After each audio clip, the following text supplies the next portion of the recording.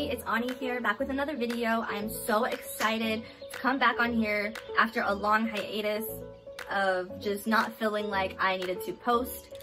I felt like my social media needed to be geared towards Black Lives Matter, and that was what it was geared towards, and it's still geared towards. If you follow me on Insta, you know for a fact that I'm always posting stuff on Black Lives Matter and posting on how you can help this whole situation. So please follow me, I'll follow you. I don't care about having less followers than followers or whatever the heck the thing is that you have to have when you're cool. I don't care about that. I follow everybody because I'm interested in everybody, so get it.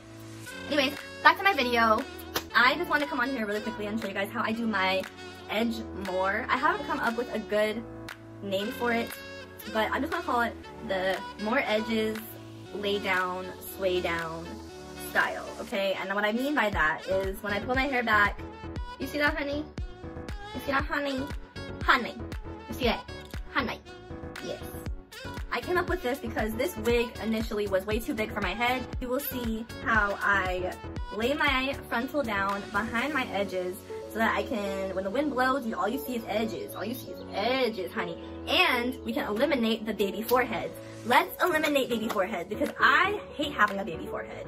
Like with curly hair, it's super easy to eliminate the baby forehead. Straight hair, you might have to straighten your edges, all that shit. You might have to get a little damage. But with curly hair, it doesn't matter. It doesn't matter what your edges look like because they're small anyway. So if this curl is super loose and this curl is super tight, it doesn't matter because it should be. Little curls should be tighter than big curls. That is the only reasonable explanation. So anyways, keep on watching. I hope you guys like it. That's it. I'm gonna stop talking now because I talk too much. Okay, bye.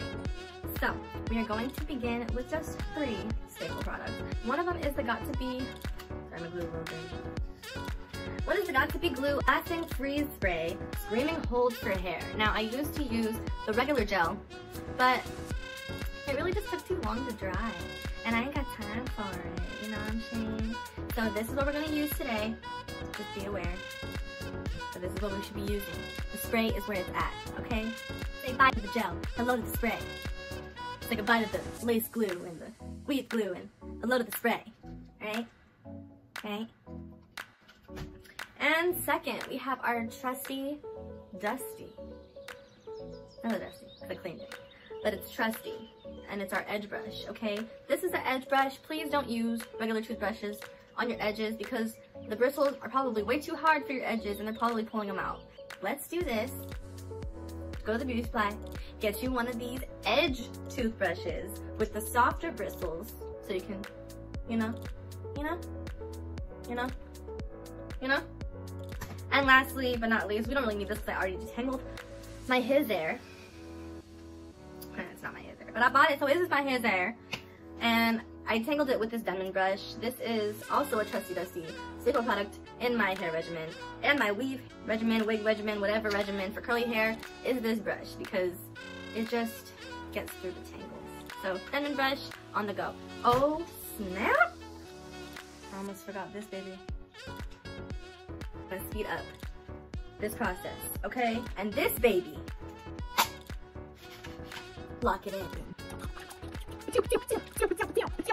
Okay, this baby is a diffuser. My mom gave it to me and my sisters use it religiously and I started using it for these curls. I haven't used it for my actual hair yet, but with these curls, it's lit. So I'm gonna show you how to diffuse, you know. If you don't know how to diffuse, you're gonna learn today. You're gonna learn today. We all know of the wig cap process, of the stocking cap process, where they use the stocking cap and they put, they lay down your edges and bring down your hairs, and they put the stocking cap on and they glue it down. Not glue it down, but they spray it down with that, and then they dry it and then they put the wig on and it looks like scalp patina, all that. So I am lazy, and in this lazy girl journey of mine, I just personally don't care about having the real scalp illusion. So what I do is I literally, like you can already see, it's pretty tinted because I've been wearing this unit. For me personally, wigs never work because of this. You see these? Now this, okay, this is my baby hair, but that's my baby hair, okay? It's not like to hide. It wants to be shown, and it's easily pulled out. Pull, that'll work. It's easy to pull out. So I don't like to put wigs or frontals really over my edges anymore because I want to keep those babies thriving. Like, look at them. This is like no product. I mean, it's like a little bit of like disgusting old ass glue, but it's no actual product on my edges. You know, they're just laid because I'll be putting my oil on at night. Anyway, that's for another video. Foundation on this part, and I go about my day. So let me show you ways. Let's go back to this. This is the part I really care about. I don't really care about the back because who's looking at the top of my head besides my boyfriend? Nobody, so get the fuck away. So you little swirly swirl, a little blowy blow, and then you just paint it on like that, you know?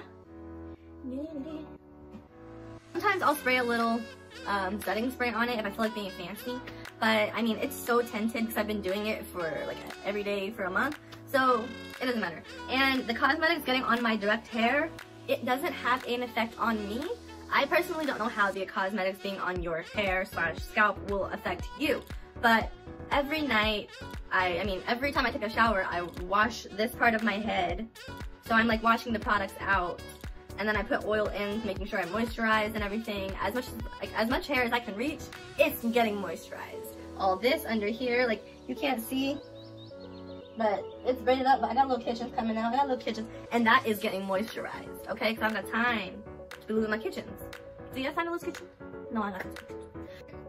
So I'm just gonna start like shimmying it forward. Really going to brush my edges forward with nothing on the brush. So I'm just gonna brush it forward just so I can kind of get that line of demarcation, you know? And my edges aren't gonna stay like this forever.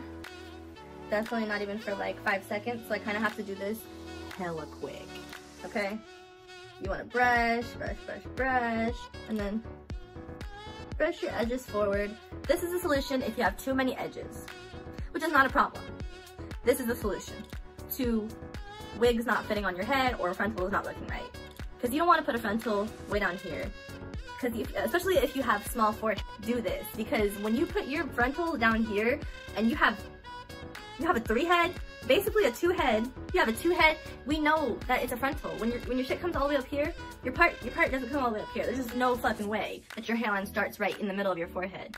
It's just, it wouldn't be right.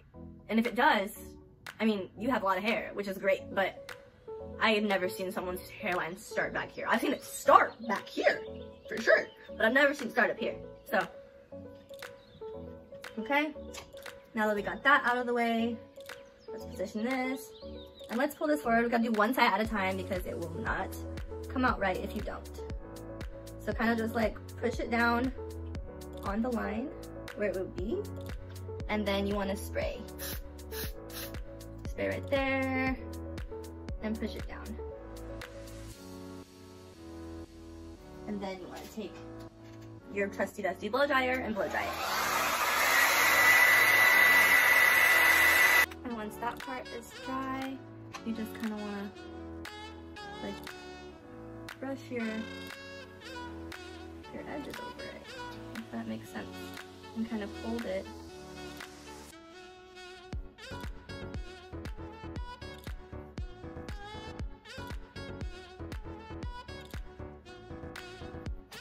And you're good. And now you continue down the line. So this is like the most important part, obviously, because it's touching your actual scalp. So this part doesn't really matter that much. You kind of just want it to stick. So I just do it carelessly. I spray, scratch, spray, scratch it a little. Because I have these nails, I don't necessarily need a comb. But if I didn't have these nails, I would definitely suggest a comb. So just make sure you sprayed all the parts that you want to stay down. And then clamp it down and blow dry.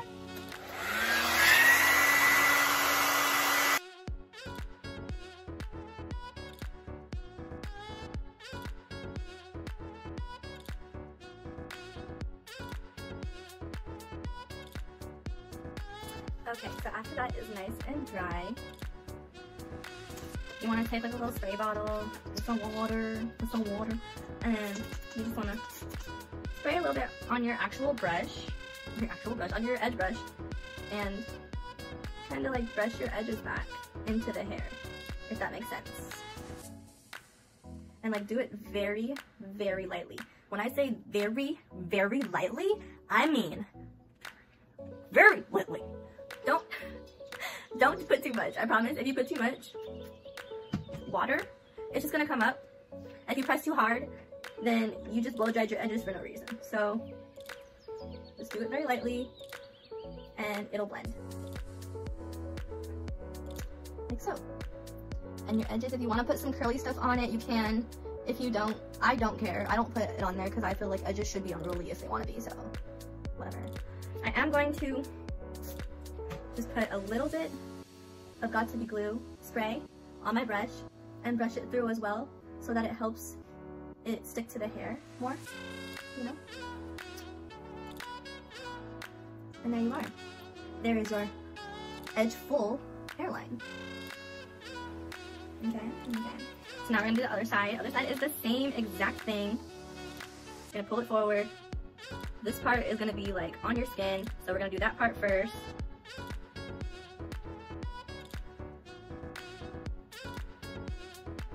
And I just like to make sure that like it's gonna be flat, you know? So, put a little spray. That was a lot of spray, my bad.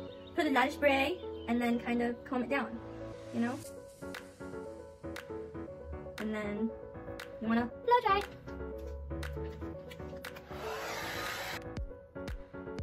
Other side. Ooh, my arms hurt. This is a process. Brush your edges. Shimmy, shimmy.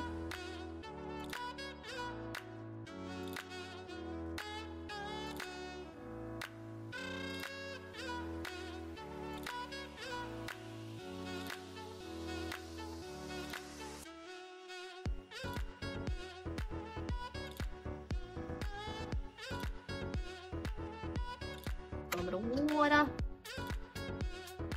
Always pull it down when you're brushing.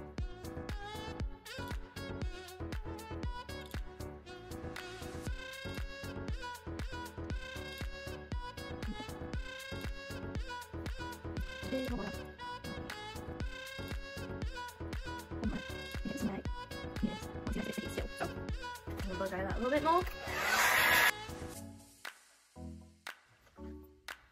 Gonna brush it back once more.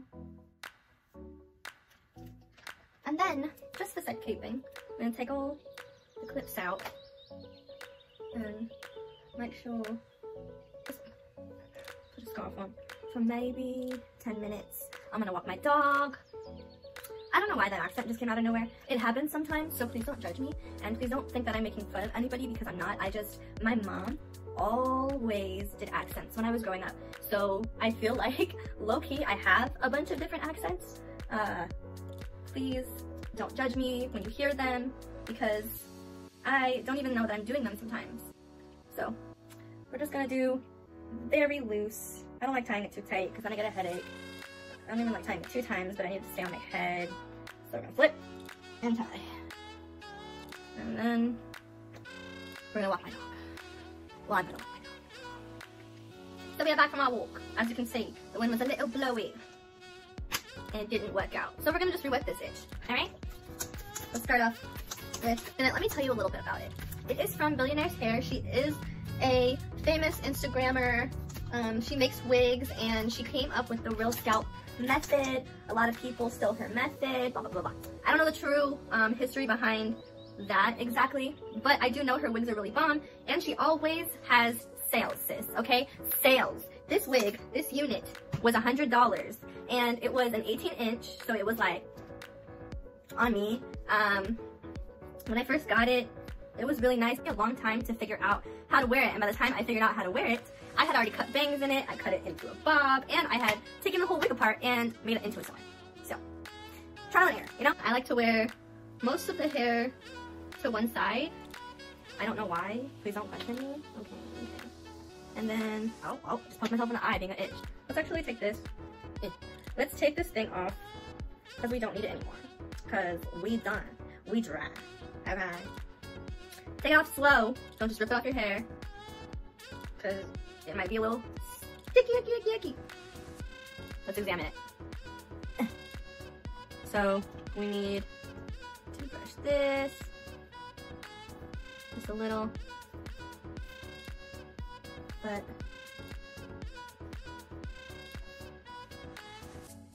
all right. So this is my too much edge method. This is how I do it. Please excuse all these bald spots right now because I have been wearing this unit for a long time and I don't treat it like my regular hair. I just rake through it. I don't deep condition it because if I wanted to do all that, I would just do it to my hair, you know what I'm saying? So that's why I have bald patches and it's thinning and it needs to be taken out. But I feel like if it still looks good, I'ma rock it. There's like no hair on this frontal, I'ma rock it. I'ma rock it, okay? Curly hair just needs to be taken care of. It doesn't like to be rushed, okay? So take care of it, you know? Your actual curly hair leaves. I mean, it's up to you. You know, you spent your money on it and it depends on how long you want to wear this. I never wear hairstyles for that long anyway, so it never really bothers me to just be careless, which is what I am, so judge me. So, I'm sorry, I can't see. We just want to make sure all the tracks are covered back here. So, as much as they can be. And then, really cool, like, 70s look. Or like, maybe not 70s, it's more like an 80s, like,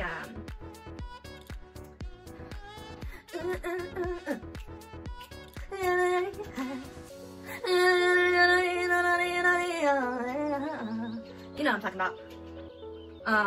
What is her name? It's on the tip of my tongue. I'll remember it. But if you saw Grease 2, Stephanie, the girl, that was like the main girl in Grease 2, she rocks her shit like this, alright? And ever since I saw it, I love it, okay? So, I'ma rock my shit like her. You feel what I'm saying? I wanna, you know what I'm saying?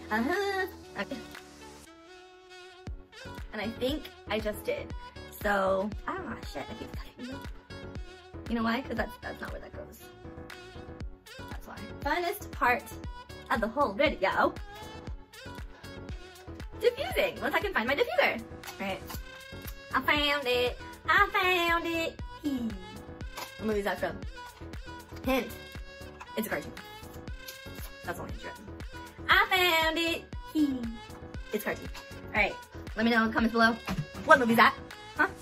So we're gonna be diffusing on high heat because I don't have time for that ish. If it was my regular hair, I would probably do low heat. But since this isn't my regular hair, I don't really care if it gets damaged. I'm gonna do high heat. Let's get it popping.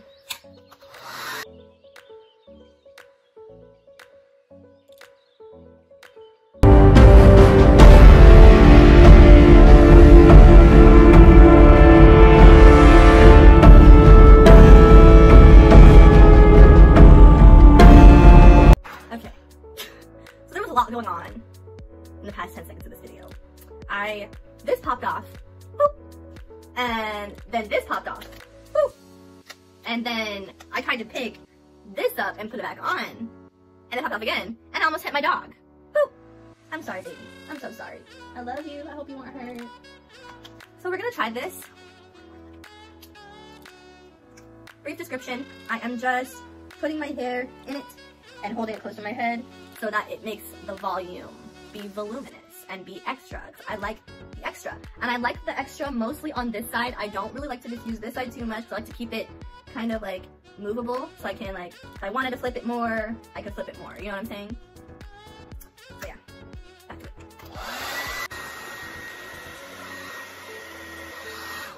Okay. I do it kind of recklessly as well because I like the frizz on this hair. I don't care about it being frizzy. I like it, it's big, it's beautiful, and I want to take all of it, you know? The frizzier it is, the bigger it is, the better I feel. So, now I'd probably be done at this point. I love this look. This is it for me. If you liked it, please like and subscribe to my channel. I will be doing a lot more videos, I promise. I felt like me making videos wasn't important right now.